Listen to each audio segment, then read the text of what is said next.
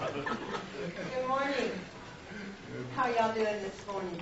Y'all doing good? Are y'all getting ready for Santa to come? Excited about that? Yeah.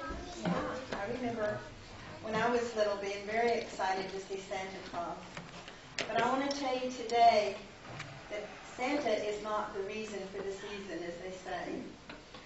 That the reason that we celebrate Christmas is to give thanks and honor the birth of our Lord and Savior, Jesus Christ. Because through His birth, we were given the greatest gift that you will ever get. You cannot get a greater gift than what He gave to us. He gave of Himself. He gave His life for our salvation because He loved us so much. And all He asks in return is that we love Him and that we do the best that we can. It doesn't matter how much money you have, because there is no money that can buy the gift that He gave us. That's right. It doesn't matter where you live, what your conditions are. All you have to do is open up your heart and allow the Spirit to come in and have that love of Jesus Christ.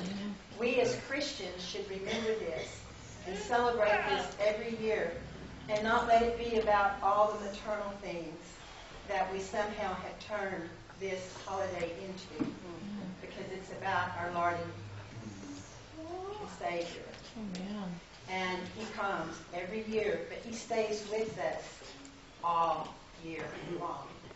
They say that Santa Claus is coming to town. You better not shout, you better not cry, you better be good. Well, Christ knows when you're sleeping. He knows when you're awake, and He knows if you've been naughty or nice. But He loves you regardless of whether you've been, and His offer for all of us is there. So tonight and on Christmas Eve, please say thank you to our Savior.